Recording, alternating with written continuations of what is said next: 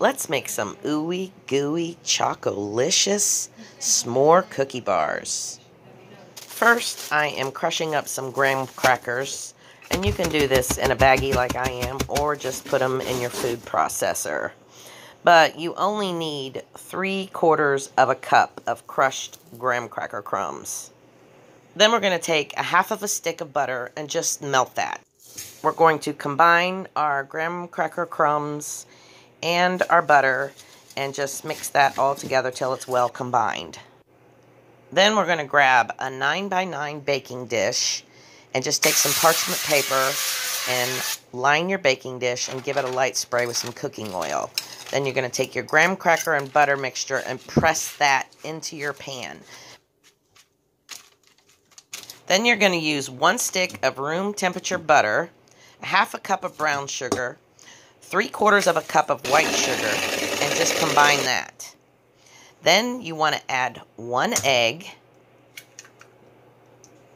and a half a teaspoon of vanilla and give that all a good mix. Next, we're going to sift together 1 1/4 cups of flour, a half a teaspoon of baking soda, and a half a teaspoon of salt. And just kind of give that a stir and then hit it with your mixer. That way flour's not flying all over the place. I have a jumbo Hershey bar and just give that a nice little chop. And we're going to add a heaping cup of that to our batter. Give that a good mix. I just used my spoon. And then we're going to add a half a cup of miniature marshmallows and give those a little stir. And then we're going to pour this on top of our graham cracker crust. Pack that down nice and firm. Then we're going to pop it into a 350-degree oven for about 12 minutes.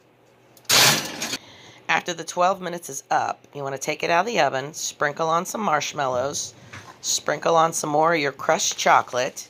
You want to pop this back into the oven for approximately another 12 minutes. Once it has completely cooled, just lift it right out of your pan, and then you want to cut it. I just cut it into about 9 pieces. And voila, here you have it. Ooey gooey delicious s'more cookie bars.